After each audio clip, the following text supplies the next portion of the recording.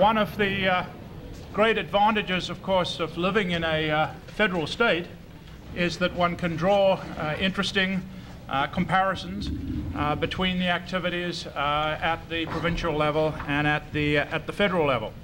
And we thought it would be useful in these final sessions to look at judicial review in the federal and the provincial courts on something of a comparative basis.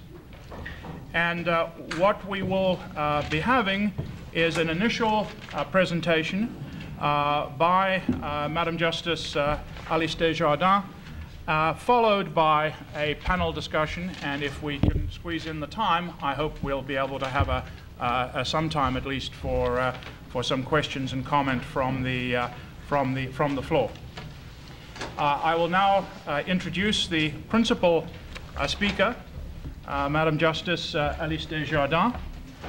Alice has had a distinguished career, is now on the Federal Court of Canada Appeal Division and also on the Court Martial Appeal Court of Canada. She was appointed to the bench after a career in the Justice Department, and I would, if I could take a moment to be a little bit personal, say that I was delighted years ago on a sabbatical in Ottawa when she was still at the Justice Department to meet and talk extensively on administrative law matters all those years again.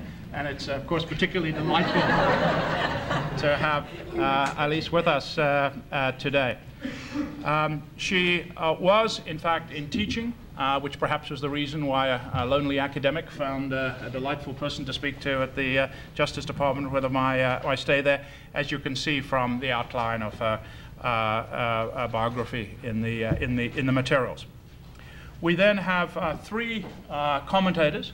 On my far left is Gordon Henderson, a senior practitioner in this area, appointed Queen's Counsel in 1953, and it tells me here with assurance that he is certified as a specialist in civil litigation. I'm sure that wasn't the least bit necessary, but it tells me that.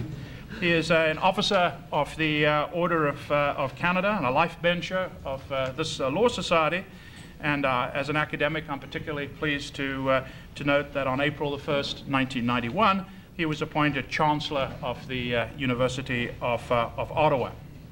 To my immediate left is the Honourable Robert Reid, who until quite recently was on the Ontario Court and very active in the Divisional Court in administrative law matters after an extensive career in private practice. And he is now back in private practice with the Toronto firm of Toblinski and Colson. He has taught administrative law for many years. He's published a book that's very useful to us still in administrative law. Unfortunately, a little bit dated. That's right. But on the other hand, he makes up with a very timely publication, which is a very great use of Reid's Administrative Law, which is a very current account of developments in administrative law. And finally, it's my particular pleasure to introduce D. Gordon Blair at the Ontario Court of Appeal. Gordon was a Rhodes Scholar, among other fine achievements, a practitioner in the area of regulation.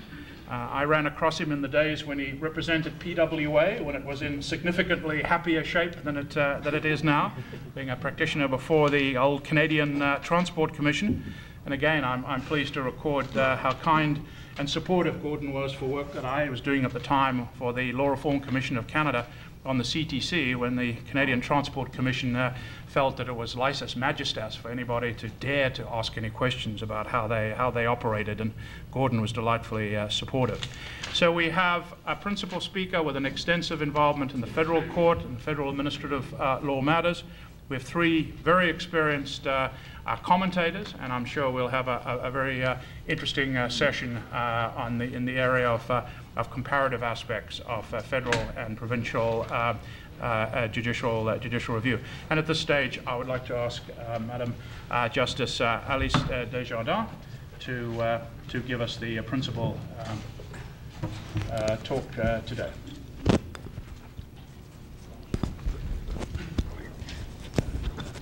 Good afternoon, ladies and gentlemen. The origin of the Federal Court of Canada, as we know it today, rests with the decision of the Supreme Court a number of years ago in the Three River Boatman's case. And the obvious result of that decision was to subject decisions of federal boards having effect across the land to possible conflicting decisions by provincial superior courts. But the Supreme Court of Canada in that case stated that the Parliament of Canada could confer the superintending and reforming powers of the superior courts to a court it could establish under Section 101 of the Constitution Act of 1867. It was felt, therefore, that this court should be created and that its writs should have effect across Canada, and thus the Federal Court of Canada was born. The paragraph 18, section 18, as a matter of fact, of the Act transferred the superintending power from the provincial superior courts to the Federal Court of Canada, but at the same time there's a line of cases which says that it did not deprive provincial superior courts of their jurisdiction to determine the constitutional validity and applicability of legislation. And no doubt we will hear quite a lot more about this, due in particular to the recent decision of the Court of Appeal of Ontario in the McIsaac case, which is an immigration case. In the 1971 version of the Federal Court Act, paragraph 18 gave jurisdiction to the trial division over the traditional remedies of certiorari, prohibition, mandibus, and quo warranto, together with injunction and declaratory relief. But the Act created a new section with a new remedy, which was Section 28, which is an application for review and set aside, to the appeal division of the court. That section, Section 28, had precedence over Section 18, and it also had an overriding effect over all privative clauses. It started with the words, notwithstanding any other act.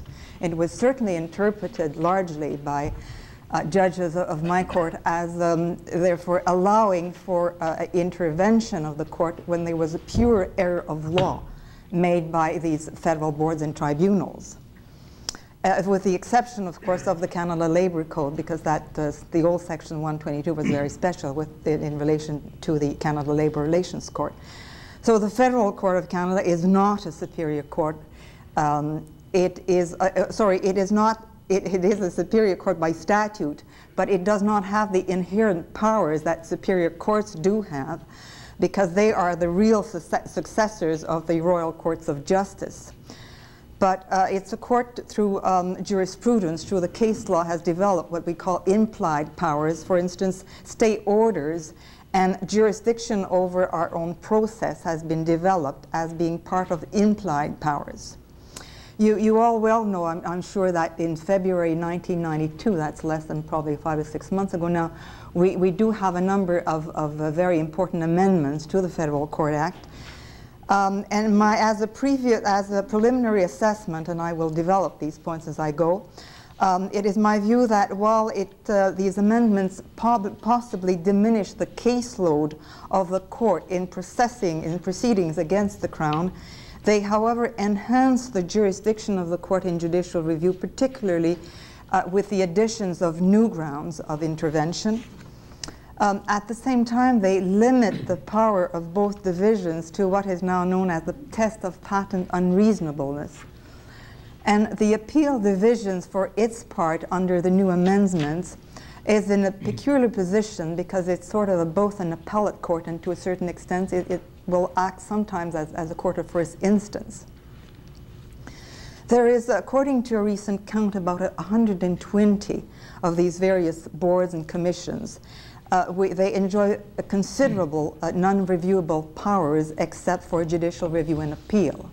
Now, the hallmark of an appeal is that it goes to the merit of the case, and the court there is concerned with the correctness of the decision. The level of error in case of an appeal is lower than in a case of a judicial review. In an appeal, the error is one of error of law, where in a matter of judicial review, it is the notion of patent unreasonableness. And of course, when an appeal is available to a party, judicial review is excluded. Judicial review, on the other hand, as you well know, is concerned, and Mr. Justice LaForest was recalling this yesterday, is concerned with the decision-making process. And the Federal Court of Canada, when we come to judicial review matter, our power is therefore to set aside and return. We have the power to set aside, return with direction, which really sometimes amounts to tell the board what it ought to do and how it ought to decide. But still, we cannot decide in place of that board. And the reason why I recall these very statements that I'm sure everybody knows about the difference between an appeal and a judicial review proceeding is because federal legislation, in my view particularly, it may be true also for Ontario, but in federal legislation, both appeals and judicial review are intertwined very closely. And the examples I give in my paper are taken from unemployment insurance in the Unemployment Insurance Act, but also in the Immigration Act. And it's very important because sometimes we have provisions which are marked appeal, but in fact the grounds of appeal are exactly the grounds of the judicial review. And therefore the powers of the court and the level of error and the powers of the court are very different from one to the other.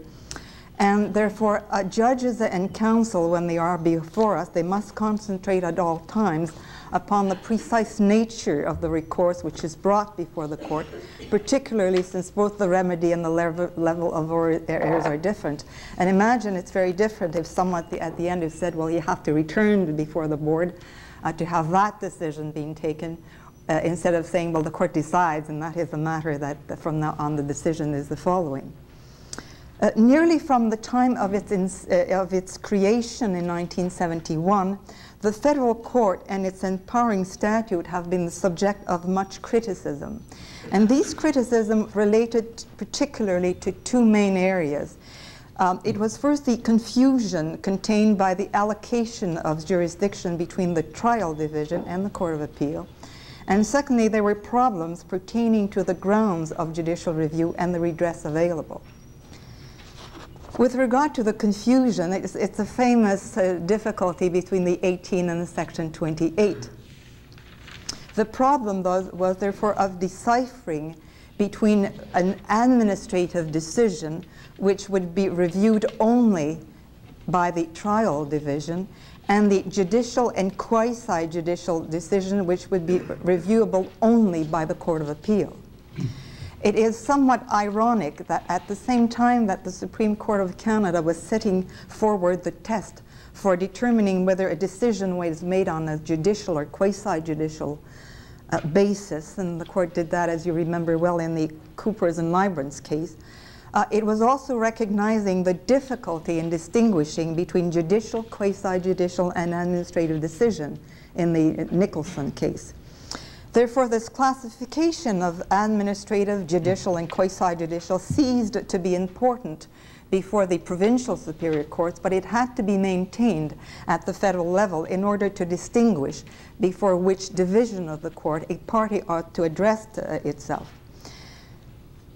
And interestingly enough, Dussault and Borgia, in their book on administrative law, they note that had not the case law developed and broaden the ambit of review to encompass decisions of purely administrative nature, the notwithstanding clause of Section 28 would have operated to concentrate the supervisory and reform powers over federal agencies, particularly before the Federal Court of Appeal.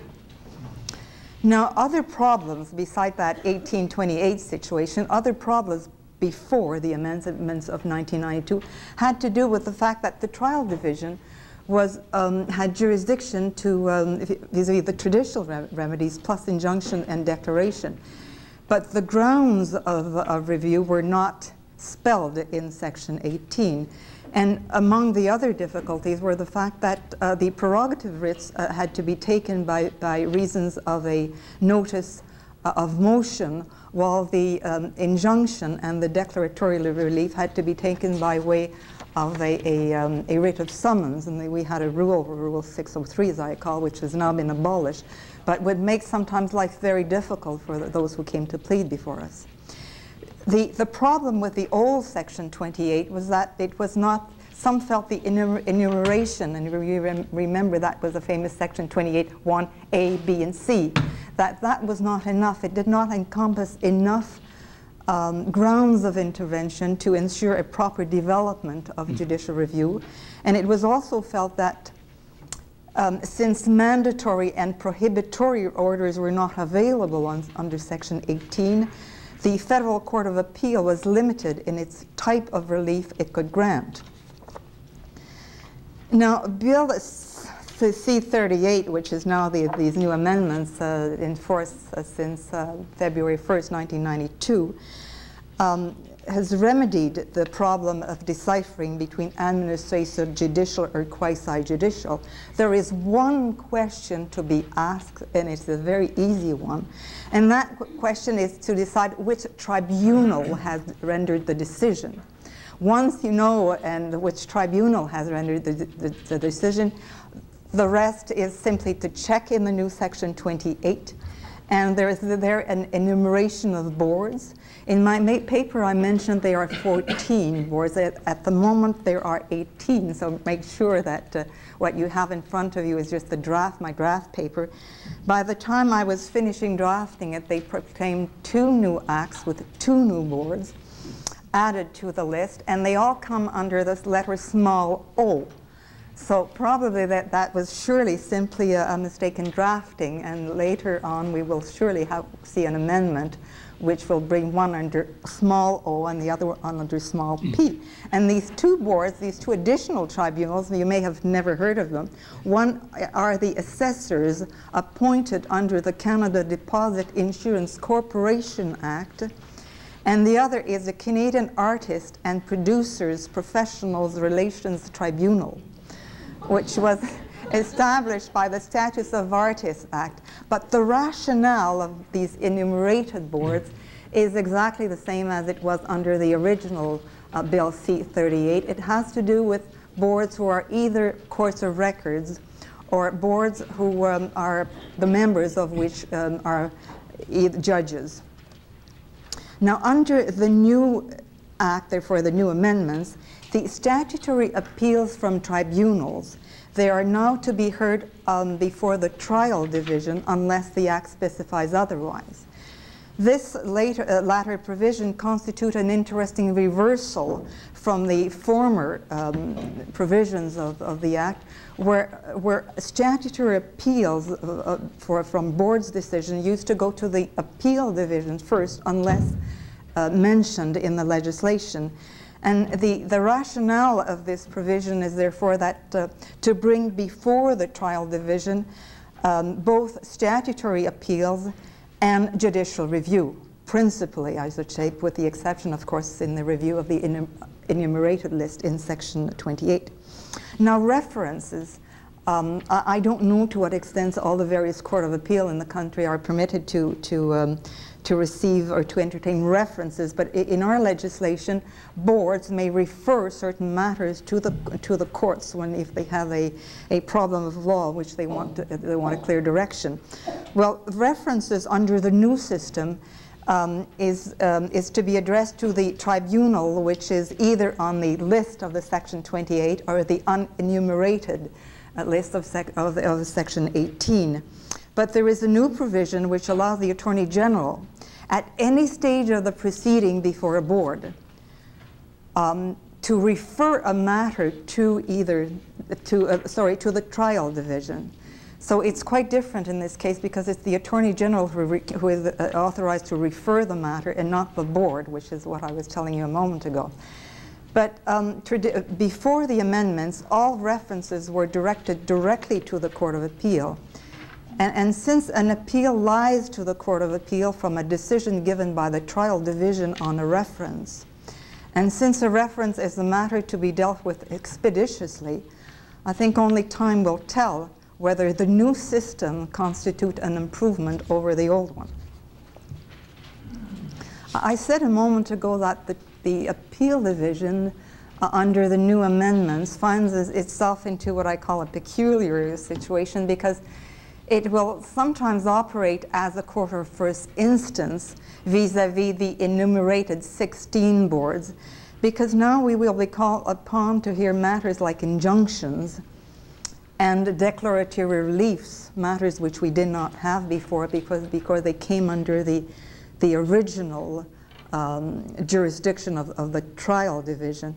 But so because of that, and particularly I suppose in case of emergencies, we may have an injunction taken against one of the federal boards, it will be a challenge for our court, and we will develop, I suppose, our jurisprudence as we go, because that's the best way to do it.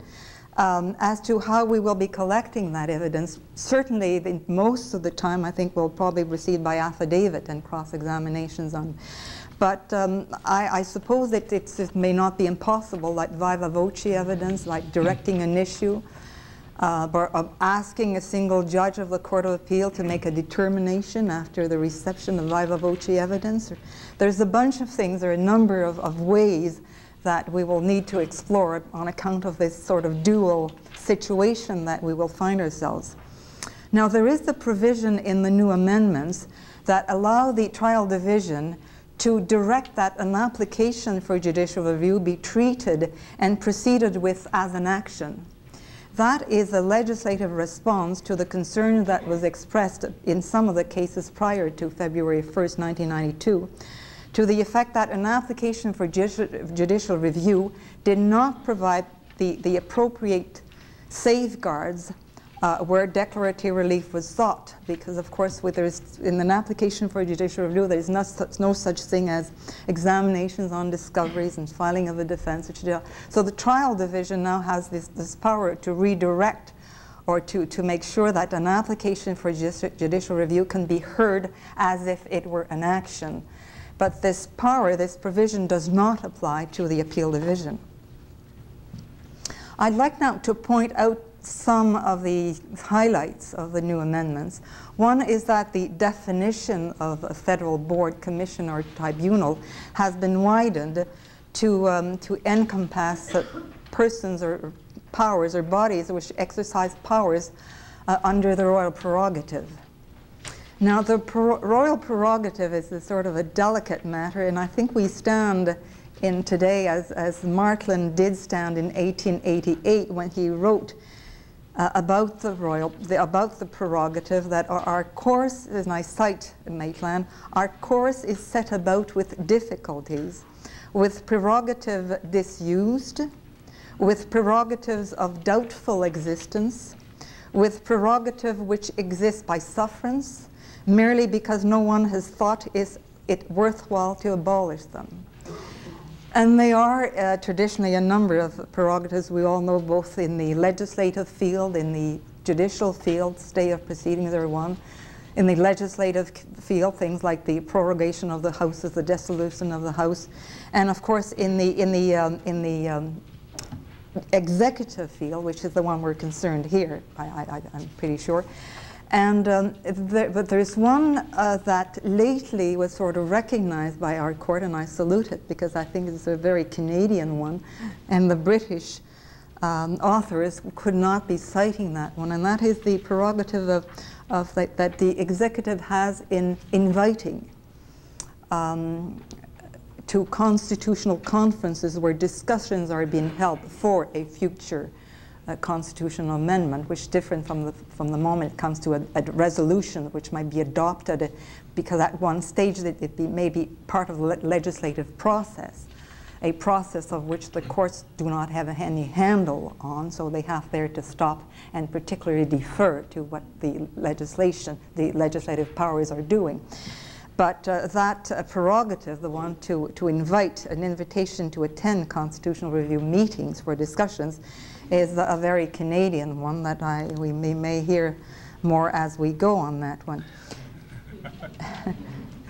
Hopefully not, or I'm not in a position to. I heard the comment of David yesterday, which I thought was very amusing and very interesting.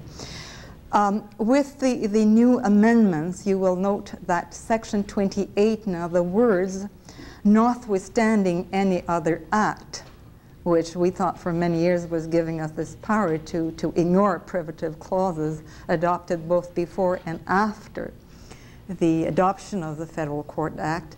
Well, the words notwithstanding any other act now do not appear anymore. I'm sure that this deletion corresponds to the recent decisions of the Supreme Court of Canada, both in the PSR A case, which I call the Econocult case, and the one of the National Corn Growers Association case, where the court, without even referring to these words notwithstanding any other act and to our jurisprudence, nonetheless came to the conclusion that the correct test before our court was one of patent unreasonableness. Therefore, we stand at this stage in exactly the same situation as all the other courts in Canada in terms of judicial review in matters of error of law is to face the test of the patent unreasonableness. Now, with the new amendments, there is one procedure, which is the application for judicial review. And you don't have to worry about whether it goes by notice of the proceeding now are set by our new rules, which are under Rule 1600 of the Federal Court rules.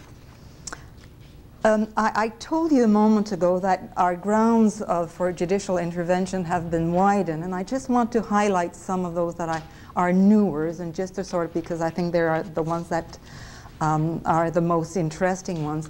Under the new ones, for instance, there is a possibility of intervention when the board failed to observe procedural fairness, and that is largely according to the jurisprudence and the development in administrative law, but it adds or other procedure required by law to observe. And certainly among the possibilities are the fact that if a board does not follow its own internal procedure, the courts will be able to intervene in judicial review. And I would think if the board does not apply properly the doctrine of legitimate expectation, that would be a procedure required by law to observe, of which a board would not have observed, and which might be a ground for a possible intervention. One other ground addition is the one of fraud or perjured evidence.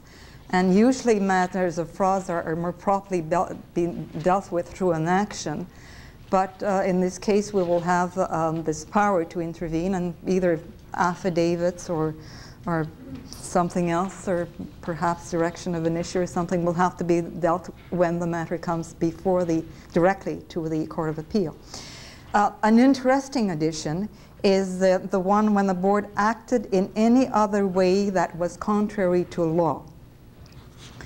Now, it's been suggested, and I think it was by Whitehall and Smiley and some other comments earlier before the Canadian Bar, that power of intervention, that ground of intervention, would permit the court, the reviewing court, to determine whether a given decision is contrary to the Charter, and particularly where the tribunal is without jurisdiction to determine Charter questions.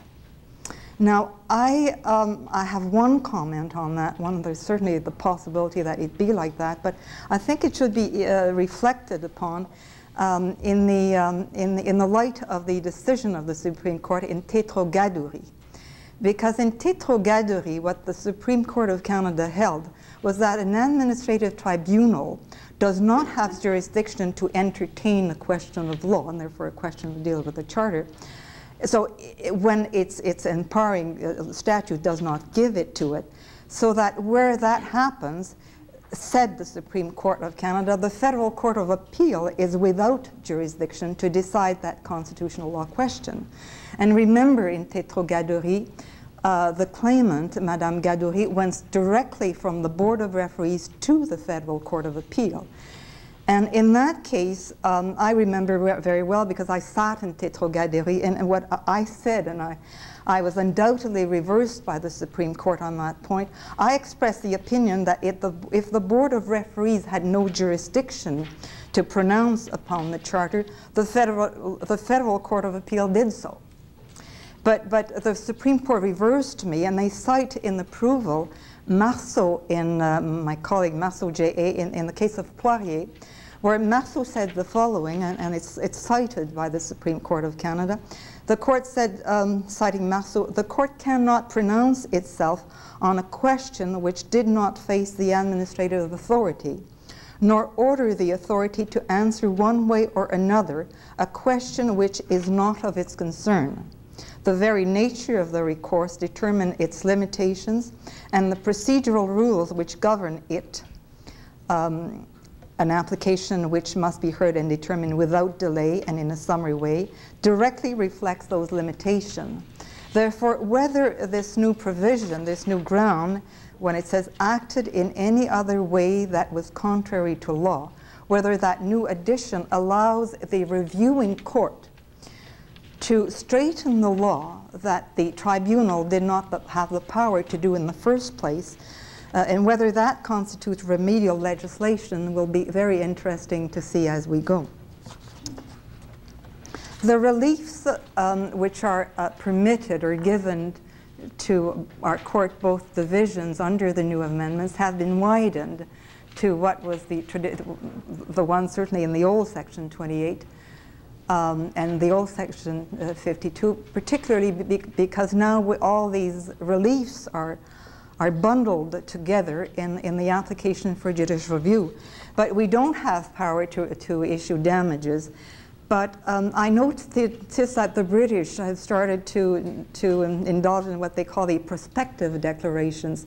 But I have the impression that since Schachter, we may be having, we may be starting to indulge in the possibility of having prospective declarations, because in Schachter, as you will remember, Schachter got nothing out of that exercise, but because the Unemployment Insurance Act was amended retroactive to September 3rd, 1988, and his child was born in 1985, and that was the year where he had asked for these compensation, these benefits. So in a way, we may be going without knowing in the area of prospective declarations. In conclusion, I stress a bit the tensions, the trends that remains with both the federal court and the provincial superior courts, the tension between judicial activism and curial deference. And I give certain examples in my paper, and no doubt in the comments we'll have an occasion to deal with that a little bit more. But I was interested to look at, again, at what the British court had been doing in the field in order to see how much may be coming up in our courts too. And the British, of course, at the moment, they do have this power to intervene when a decision is being given under the royal prerogative. But they also have started to intervene in areas of non-statutory self-regulatory boards, such as the takeover panel, which in the city is charged with interpreting the code on takeovers.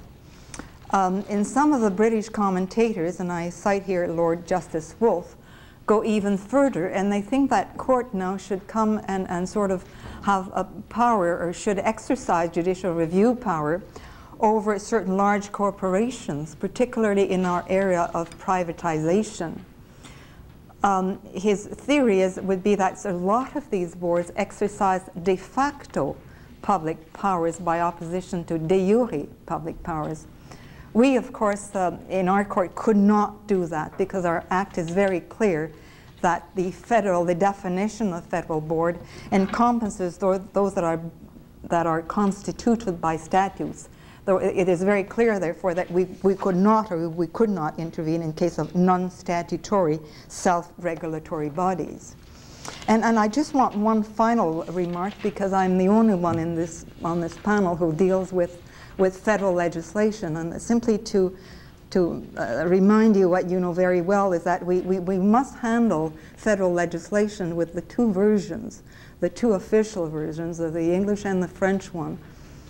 And we do appreciate, or I for one appreciate, when council in their memorandums to us bring both versions and not only a typed one or in either language, because all the time when you make your argument or when we read in preparation for your case, we have the duty to look at the two versions, and it's extraordinary the amount of help that sometimes one version brings to the other.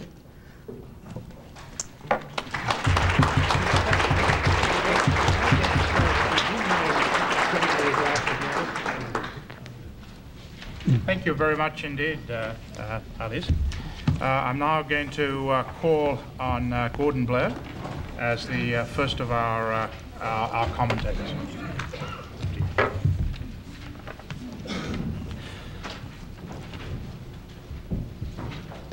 Well, first of all, I would like to thank Madam Justice Desjardins for her very comprehensive and interesting paper. I've had the privilege of reading it some time ago, and it's been instructive to me. And I speak rather personally about this subject because I feel I was present at the creation of the federal court in 1970. And perhaps some background might be of interest. Before that time, I had practiced for many years in Ottawa, principally before the federal tribunals. And I first met my friend Gordon Henderson, I think, at the Tariff Board many years ago. At that time, there was no federal provision or no provision for review of tribunal decisions at the federal level. But somewhere out in the wilderness was the feeling that it might be done at the provincial level. One time I went down, can I be heard better now? One time I went down to Bathurst, New Brunswick for an Air Transport Board hearing, and we all convened, a huge crowd in the courtroom, and learned counsel for my opponent stood up and waved a piece of paper, a next party order of prohibition, which he'd obtained from a New Brunswick judge. Well, we got back there after fairly expensive and extensive proceedings in the New Brunswick courts around a year later, and I must say that was one of the fastest decisions that the Air Transport Board ever gave. And guess in whose favor?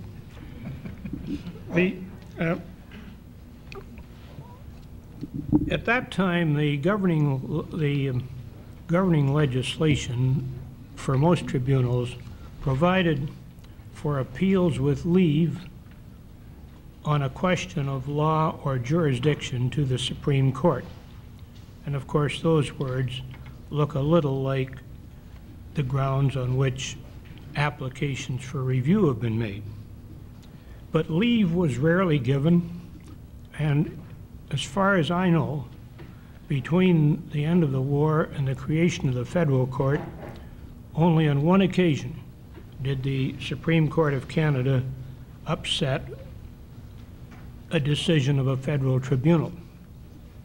This was explained to me once by Mr. Justice Abbott after I had had the temerity to make an application for leave which succeeded and to have it argued in the Supreme Court. He said, "Gordon, you did pretty well, but you should know something." He said, "The board is made up of experts. We won't interfere with them. Well, we might if we found them committing unnatural acts on a public street." So, now, my experience with the federal tribunals as they were then has unquestionably colored my view of administrative law. I must say, with respect to Margot Priest, that I didn't think of them as tribunals from hell at all. They were well-manned tribunals. They commanded the respect of the industries that they regulated and the counsel who appeared before them. And this gave me an impression, which I've had for a long time, that there's a vast difference between the administrative law of the tribunals and the administrative law of the courts. Having expressed this view once in a lecture at Queen's, which was reported, it led to my very long and rewarding friendship with Hudson Janisch, who tends to look as I do through the right end of the telescope at these decisions. Now, at some stage, the system in Ottawa had to change. It was impossible to even think of the Supreme Court of Canada becoming the ultimate arbiter in administrative law, or the arbiter. And in 1970, the Federal Court Act, the Federal Court was created essentially giving to the former Exchequer Court the powers of review which it now has. At that time, I happened to be a member of Parliament and a member of the Justice Committee of the House of Commons. And the complexities of the old Act, to which Madame Desjardins, Justice Desjardins, has referred, were very apparent to us. And there was an attempt to try to clarify it, but for reasons which I never could quite understand, the government resisted attempts to amend the bill, and it was passed in the form it was presented. And at one time, my name got into the headlines of the Ottawa papers because I described the system in the Act as a legal jigsaw puzzle.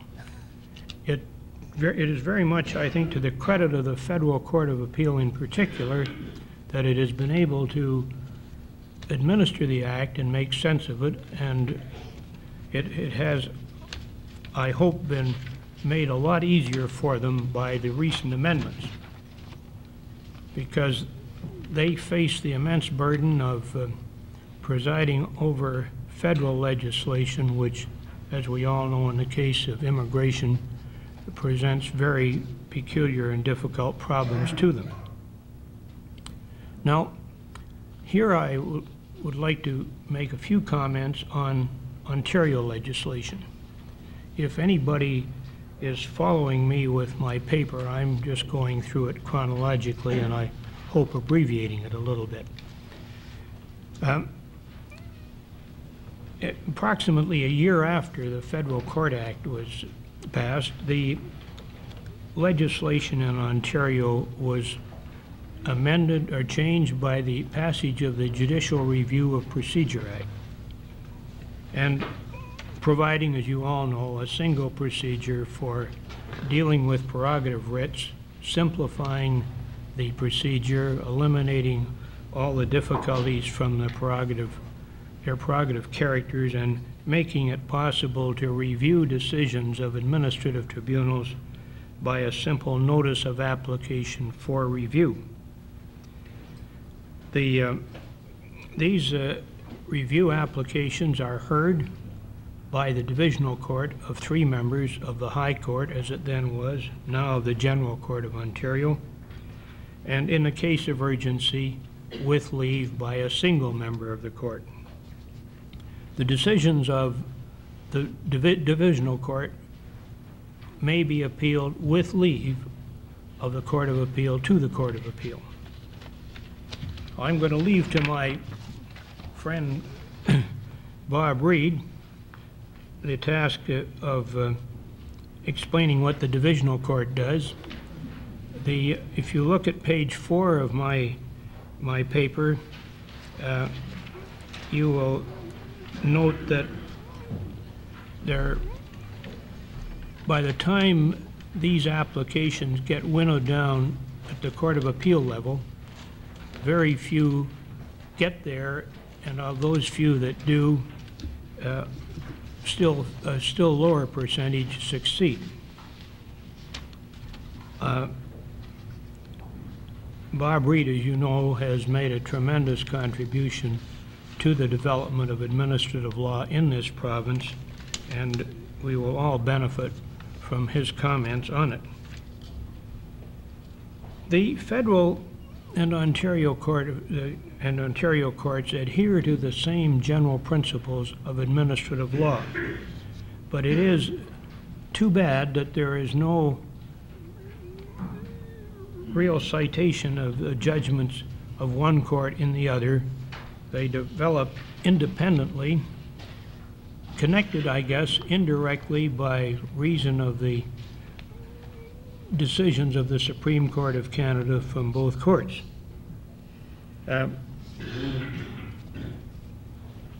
This is explicable in part by the fact that administrative law decisions tend to be statute specific. There is one important change which has occurred since the preparation of this paper. I was able to say, as you might note from the last sentence on page 4, that it was important to record that the policy of the Ontario Court of Appeal was to respect the jurisdiction of the federal court as a matter of comity and to refrain from interfering with its judgments or indeed with its jurisdiction. Well, as you've been told several times in the course of these proceedings, a very recent judgment of the Court of Appeal in the case of Reza, that's R-E-Z-A, versus the Queen, this policy has been set aside, or at least reduced in its importance. This was a case where an application was made to the Ontario Court on constitutional grounds, on the grounds of interference with charter rights, to stay an order of deportation.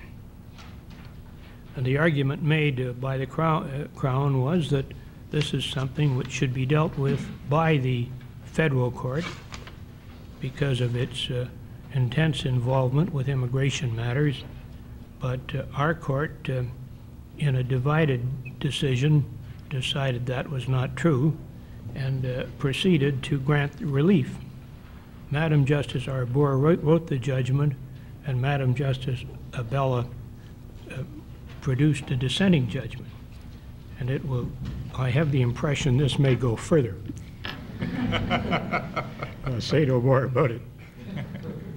Now, here we've been engaged in, for 20 years, in an extensive exercise of judicial review. In an article which is noted in a footnote to Madam Justice Desjardins' paper, Sir William Wade has described judicial review as the great legal growth industry of the last part of the 20th century. And it seems to me there is a time to do some stock taking. And there are a number of questions which I suggest might be considered. And here I turn to page 5 of my paper, and I'll read one paragraph, because I don't think we have really got a handle on what has been accomplished by this immense exercise in judicial review. Quantitatively, can we determine the number of administrative decisions reviewed? What percentages have been overturned? What types of administrative decisions have been challenged? Or what types are most likely to be challenged? Qualitatively, what has been the effect of judicial review on administrative decisions? Have they improved? If so, can this be demonstrated? Have the administrative tribunals paid any significant attention to judicial decisions on administrative law? Are significantly more administrative decisions now made in writing and with greater care? And then I think that we should consider the negatives connected with judicial review. The most obvious, of course, is the additional cost and delay, which maybe is typified by the Daco case, which I refer to in footnote 18 of my paper. This was a case where in January of 1985, a factory in Ontario was closed and taken and moved to Mexico. That has a more topical ring now.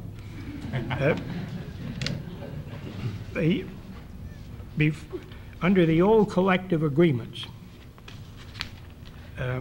retirees were entitled to the benefits in terms of improved health and similar benefits included in any collective agreement. Immediately the agreement was terminated, the company ceased paying benefits to 50 retirees. This dispute went to arbitration, where the arbitrator ruled in favor of the retirees.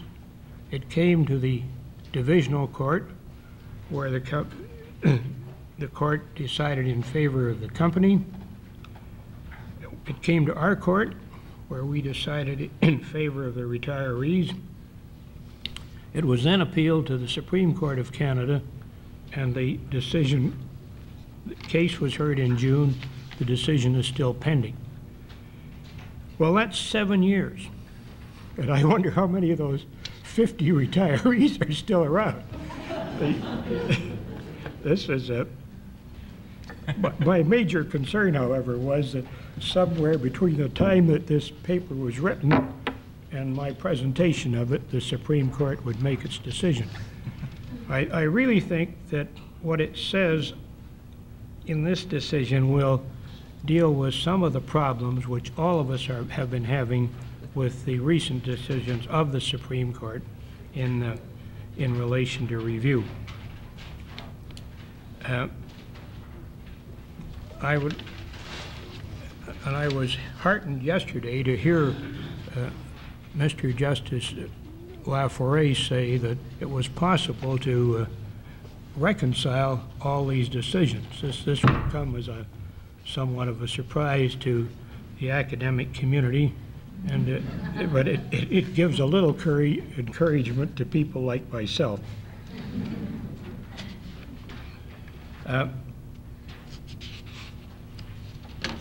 I don't think that it's appropriate for me to say too much more about the present state of affairs and to comment on the issues raised by these decisions, except to say that they deal with a problem which is continual in administrative law. And that problem is simply when should courts interfere with the decisions of administrative tribunals? I think that courts are limited in the end by their own sense of self-restraint. And Justice LaForest yesterday pointed to the fact that the pendulum had swung from excessive interference in the 50s and 60s to restraint and a regime of when courts were disposed to not interfere, to grant what is called curial deference. Justice Abbott's definition of curial deference has not yet made its way into the textbooks. I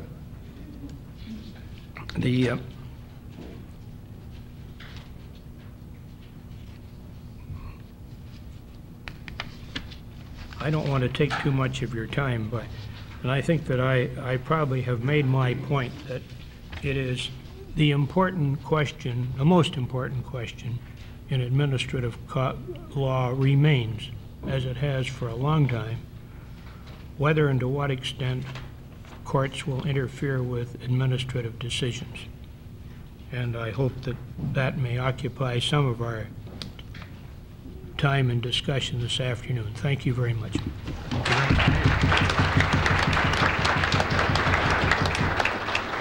Thank you very much indeed, Gordon. Now, just following down our list in alphabetical order, I will call on Gordon Henderson. Thank you, Hudson. The first time I've ever been introduced as having been certified. By the time I'm finished, you may feel that I ought to be. In any event, I approached this particular subject with a certain amount of trepidation because in 1970, before the Federal Court Act was brought into force, I made a very extensive presentation to this body which made such an impact on the subject that it never got referred to in any paper and it was never referred to in any judicial decision. So these comments are made with some concern. But I'm going to comment particularly on an aspect of Madam Justice Desjardins' paper because, as she pointed out, she was in a position where she was not able to deal with what I think is a very significant part of administrative law, and that is the role of the federal court. There has been some criticism, faraway places, as to whether there ought to be one. What my burden of what I want to say to you is, yes, there should be one for uniform decision-making relating to federal boards and commissions. Now, I'm going to do this in terms of the difficulty that arises where you get different decisions from different provincial jurisdictions in relation to the same tribunal, in relation to the same issue. The tribunal that I'm going to deal with is the Chief Electoral Officer. The issue is prisoners' right to vote. Now, what happened historically is that in March 12, 1986, the Manitoba Court of Queen's Bench said prisoners have the right to vote. My paper, Badger versus AG Manitoba, based on Section 3 of the Charter. So we have, yes, they can vote. November 7, 1988, in terms of voting at a federal election, the Ontario Court, General Division, through Madam Justice Van Camp, prisoners do not have the right to vote. Sauvé versus the Attorney General. And now we have yes and no. Now the matter didn't end there. Each court of appeal reversed its own trial judge. So now no becomes yes and yes becomes no. Reminiscent of something or other? In any event, the Manitoba Court of Appeal decision in terms of voting at federal elections was November 18, 1988. Prisoners do not have the right to vote. They preferred Madam Van Camp's decision. Again, Badger versus Manitoba AG. Leave to appeal to the Supreme Court of Canada, denied. The Ontario Court of Appeal, March 25, 1992, prisoners have the right to vote. Leave to appeal to the Supreme Court of Canada, granted. So, consistency in administrative law has had a long history. But we don't stop there. The Federal Court of Appeal decided to get in the act in the case of Regina versus Belzowski on February 17, 1992, and they said, yes, prisoners have the right to vote. Leave to appeal to the Supreme Court of Canada, granted.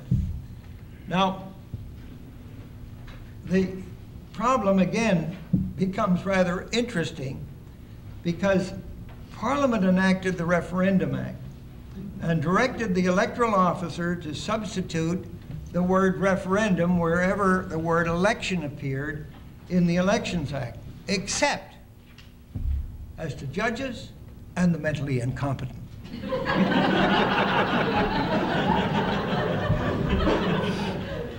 That's what the legislation says. But they did not deal with prisoners.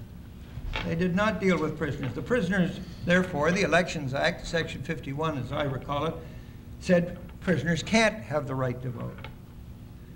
But didn't end there. A pamphlet was issued by the referendum commissioner, and I quote, reading from his pamphlet relating to the referendum. Now, mind you, those judgments I referred to right to elect at a federal election in respect of election of province. Didn't deal with a referendum. But now is what with the electoral officer.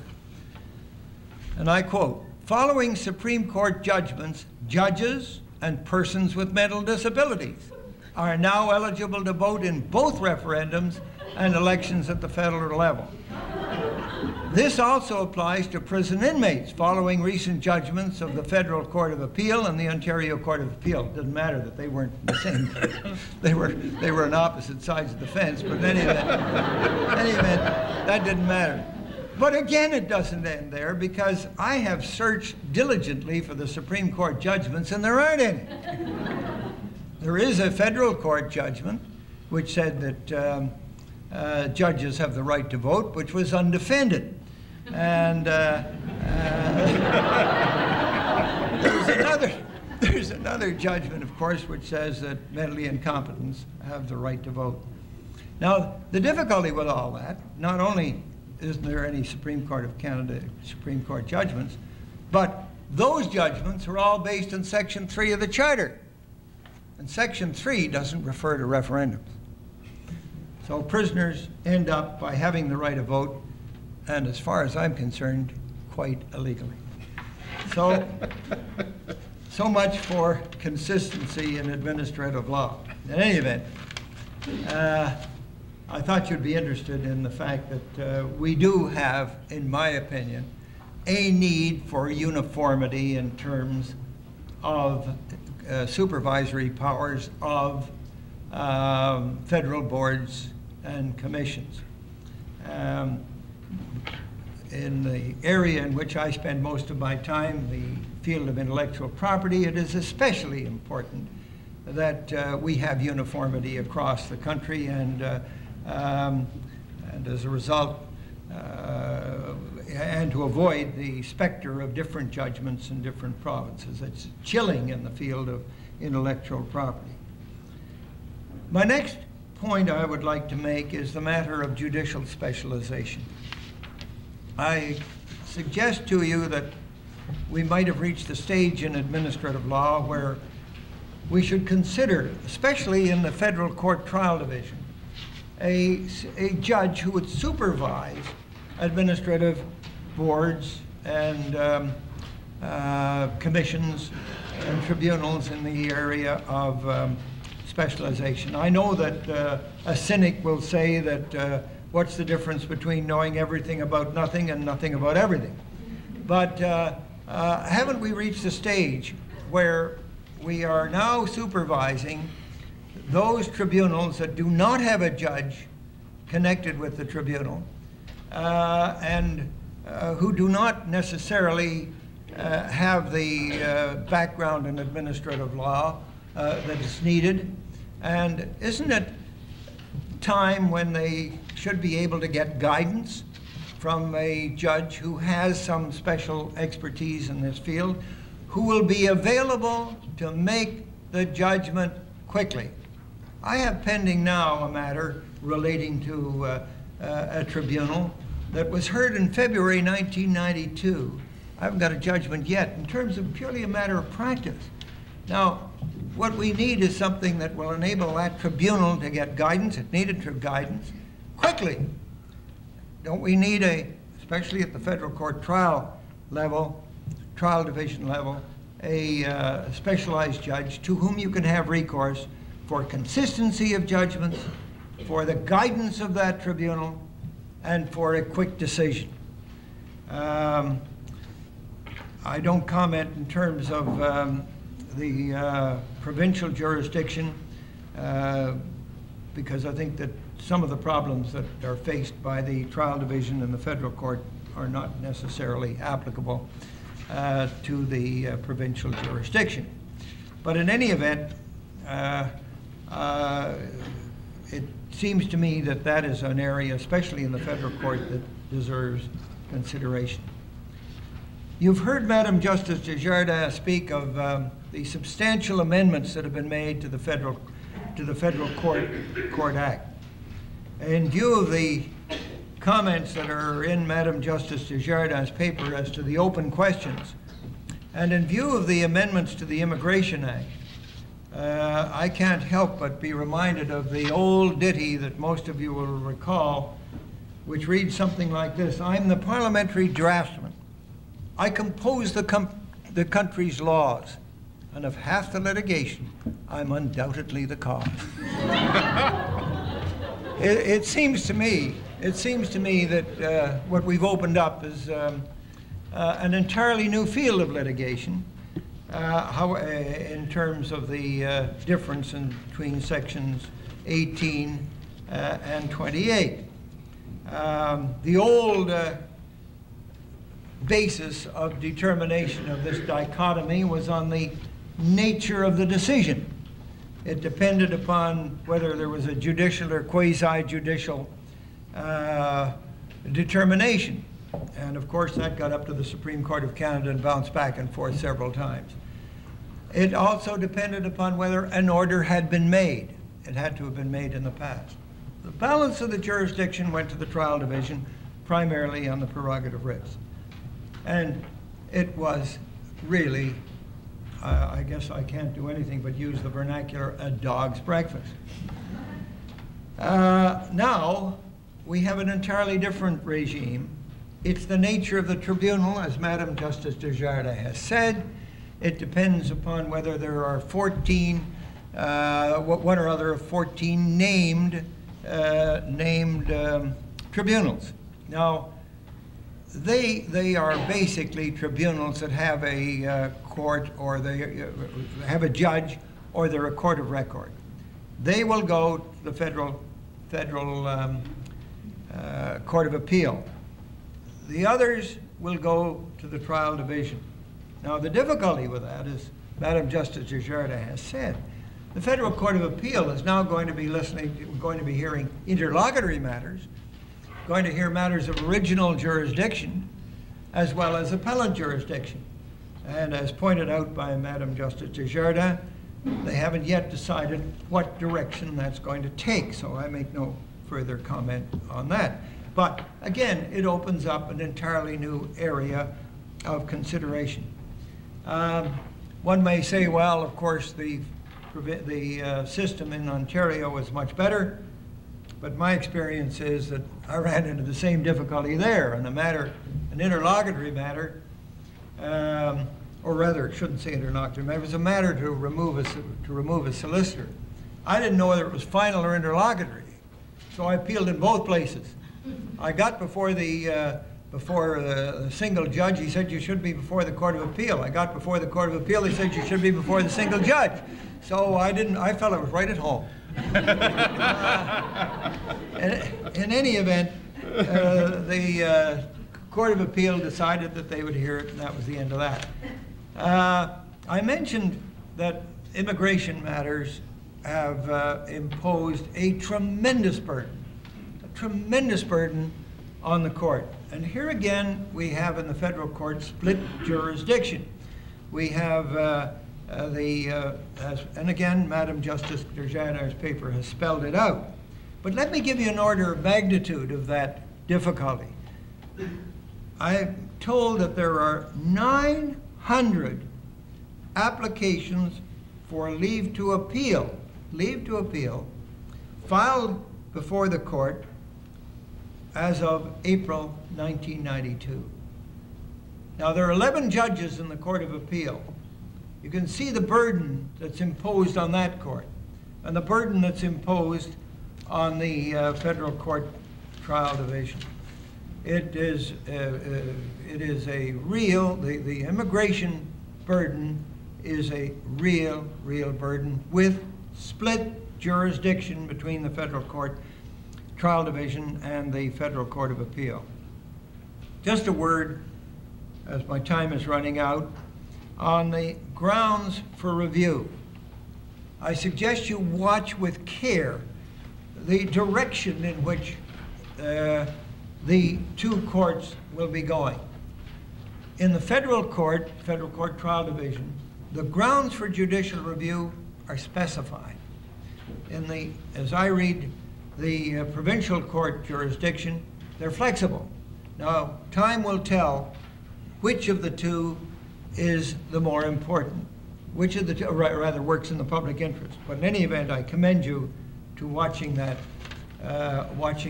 development with some care. Just a word on the prerogative.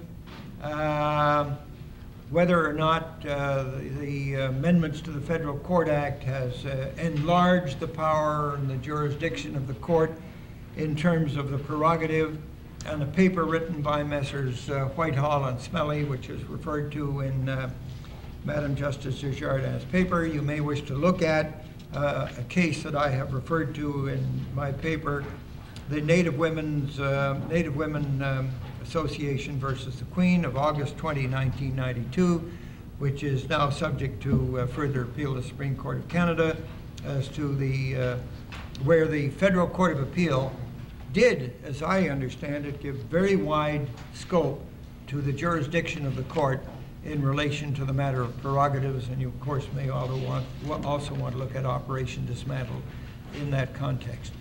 I believe one other just last comment as to procedure. I commend the fact that the procedure has been simplified in the federal court, as again Madam Justice Desjardins has explained. Rule 1600 has now enabled an application to be brought by originating notice rather than have to go through a declaration by statement of claim and originating notice in terms of the other relief. Been simplified, simple a matter of making an application, and this has been a move in the right direction. I think I've spoken over long. Yeah, Hudson, that's that. Thank you very much indeed.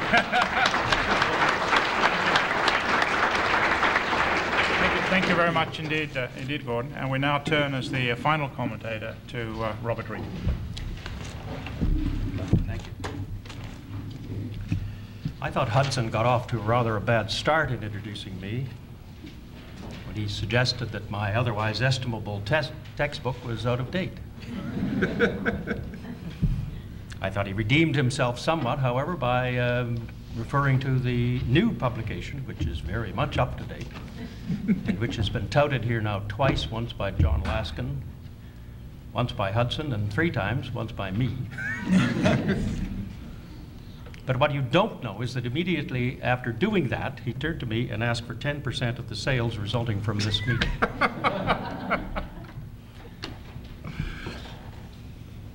We've all heard an excellent paper from Madam Justice Desjardins, and vigorous, interesting reviews and comments from Mr. Justice Blair and Mr. Henderson.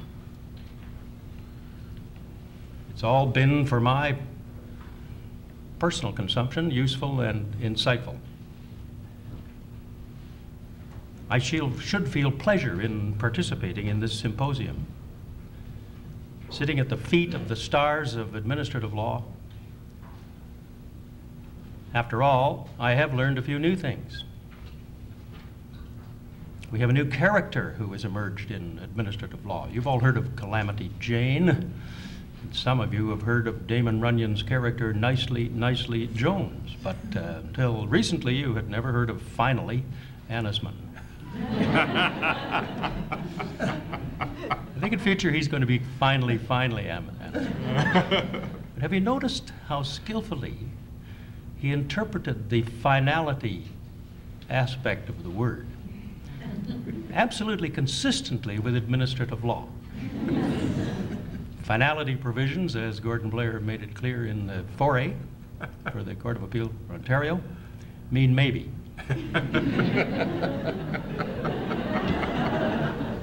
You can't read. Finally is getting towards finality. Unfortunately, the impression that I have received listening to the speakers is one of intense gloom. I've had now some 42 years of reasonably intense involvement with administrative law, and it all reminds me of Rubik's Cube. Poke in one button and the other button pops up. I've got a rule called Reed's Rule for Administrative Law, and that is trying to make things better only makes them worse.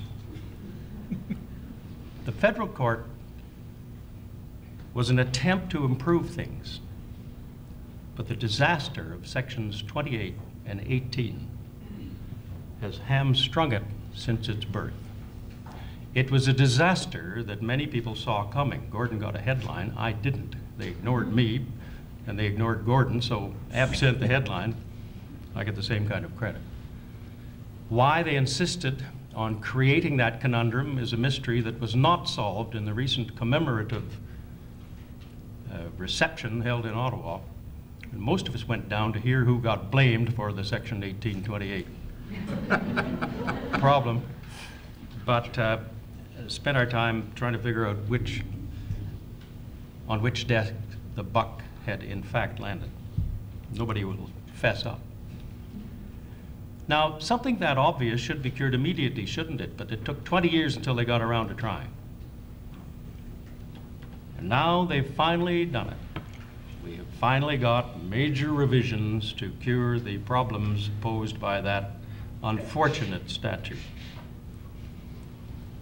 But having heard Madam Justice Desjardins and Mr. Henderson, do you have any confidence that what used to be a dog's breakfast has not become a dog's dinner? Are things going to get better, or are they going to get worse? The polite language used today suggests to me that they're going to get worse, that we have now created yet a new administrative law industry, and more time will have to be spent by our admonishers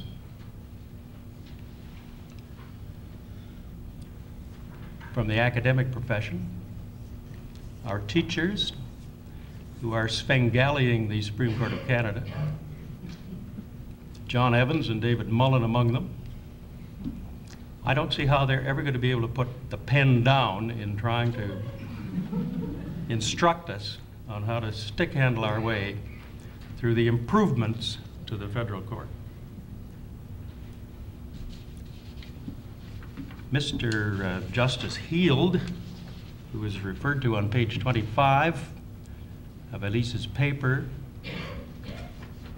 has said this: a reasonable prediction is that these additional grounds of review, and he's talking about the Court of Appeal, will present many practical problems for the Court of Appeal when exercising its original judicial review jurisdiction. Another point in her paper, Madam Justice Desjardins says the court will still be faced with the challenges outlined above and with defining the boundaries of judicial review for many years to come.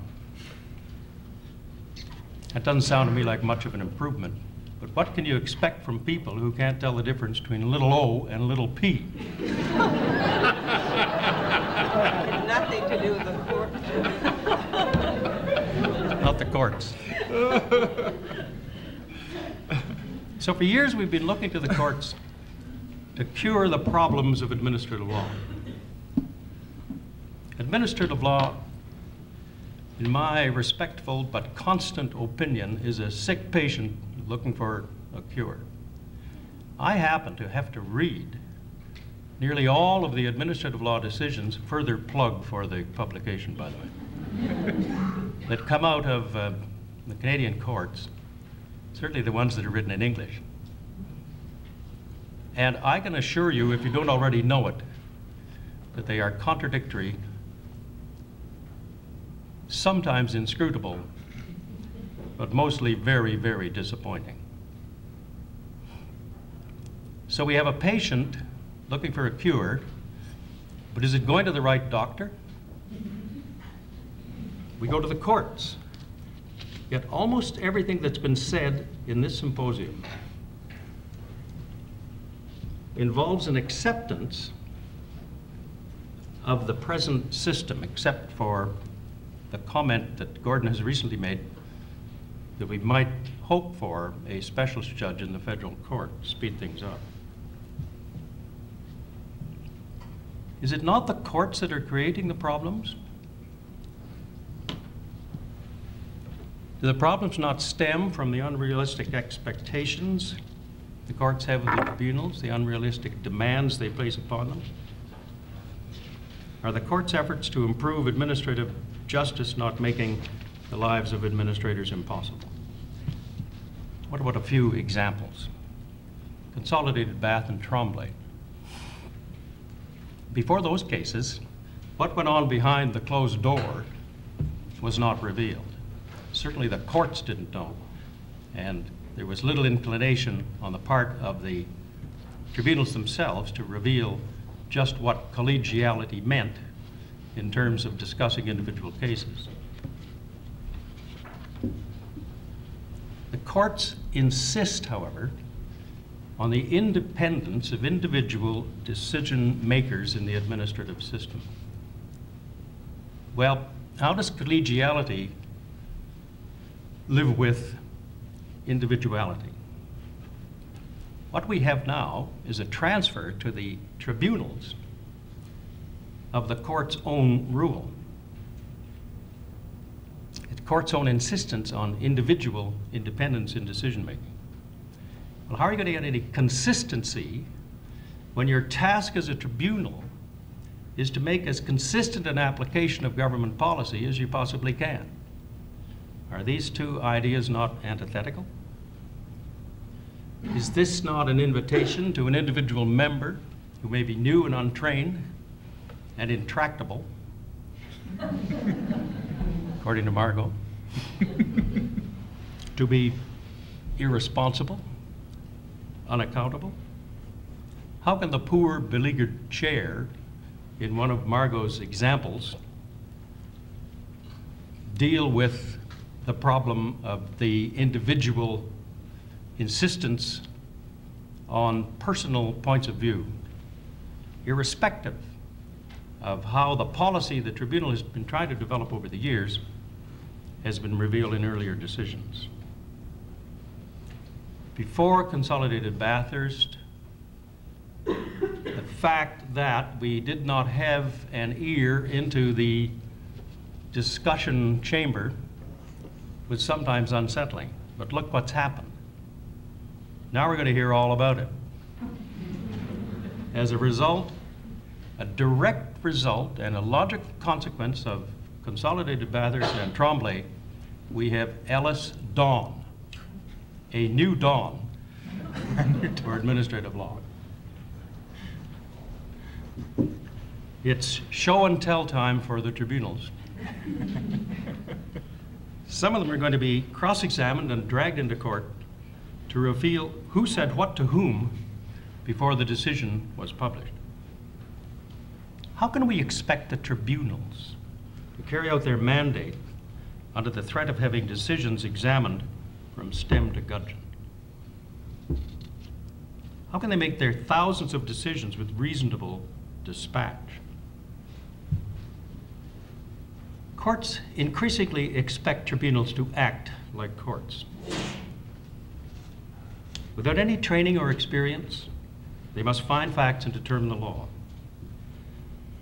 But do the courts help them? The courts severely restrict their access to even their own lawyers for guidance. The Lord help any tribunal which permits its own counsel to draft its reasons.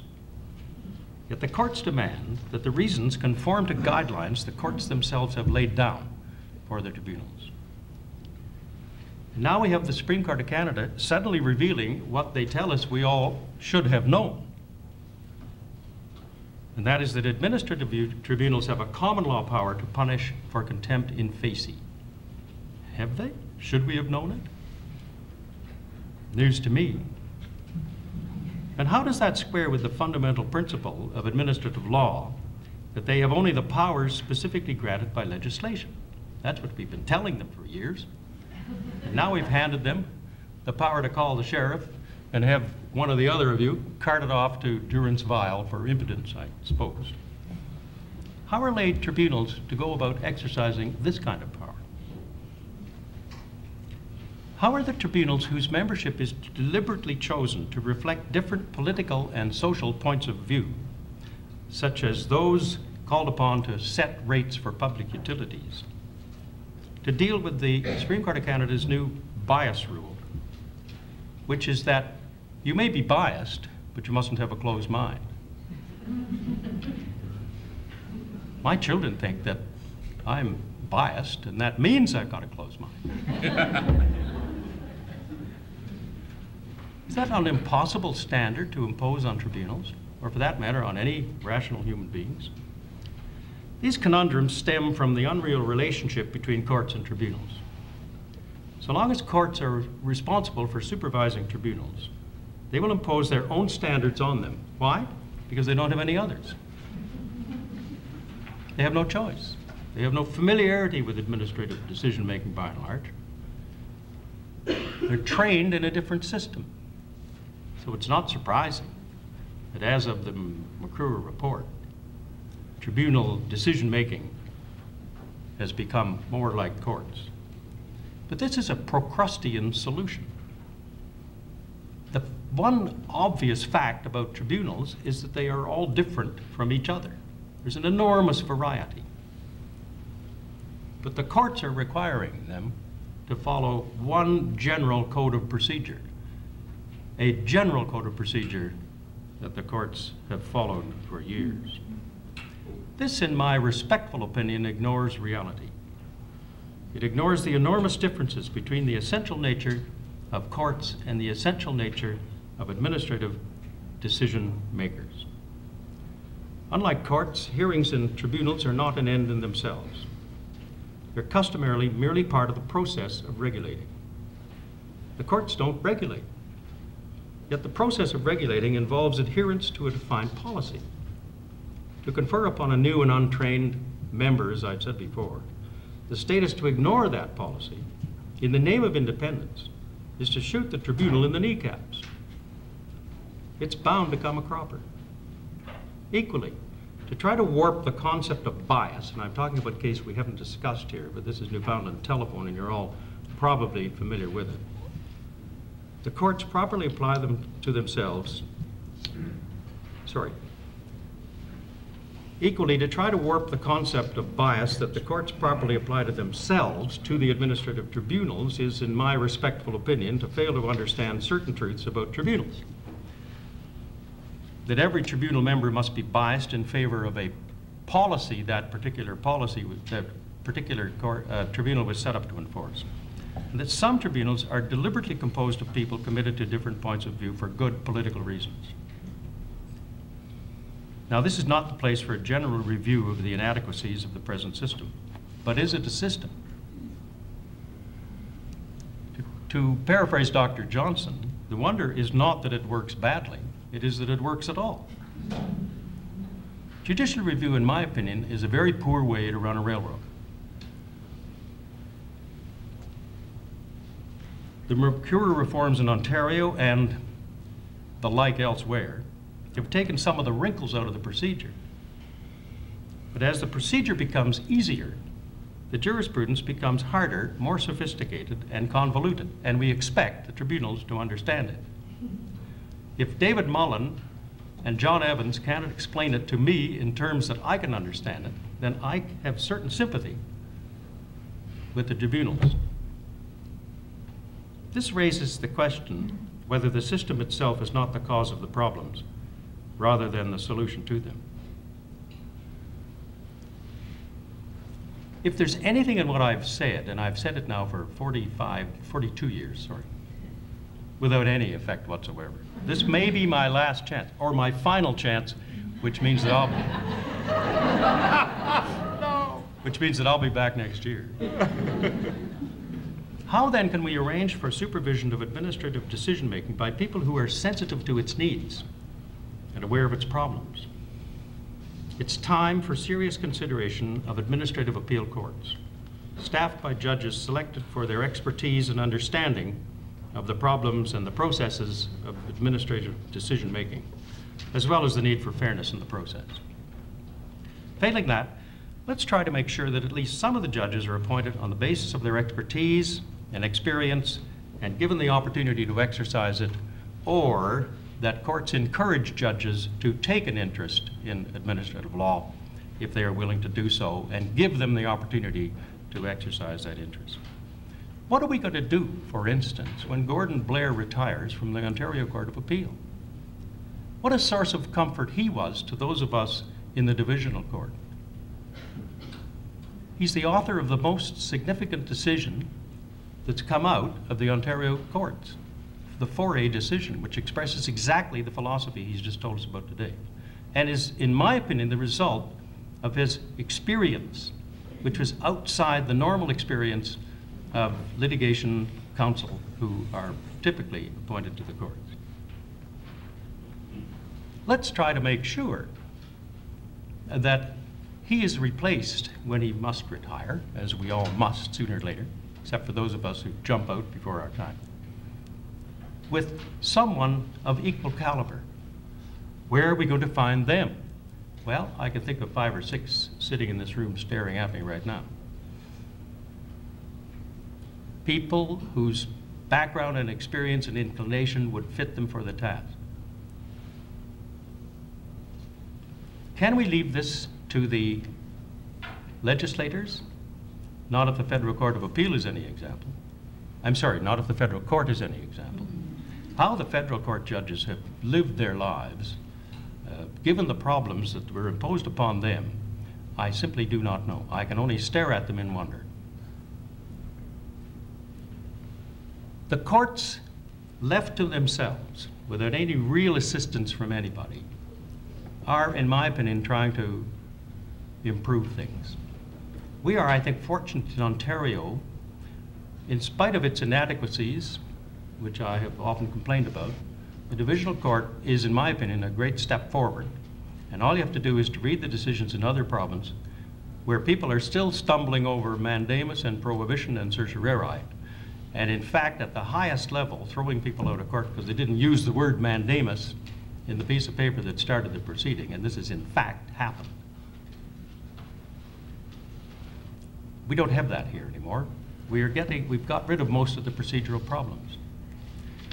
The court itself, according to my information, is reforming itself as much as it can. The Divisional Court is now chosen from a list of people, of judges, who wish to sit on the court and who have some expertise, some of it very large and extensive, but at least an inclination to sit there, and they are now permitted to sit for longer terms than when I was there. And so we have to thank that court for moving in the right direction. But surely it should be a separate court with specialized judges devoted to administrative law. I haven't the slightest hesitation, and I've heard the argument for generalist judges over the years, I haven't the slightest hesitation in saying that that, in my opinion, would be a great step forward. Why don't we face up to the need for one? It's been discussed for years. The time is now. Thank you.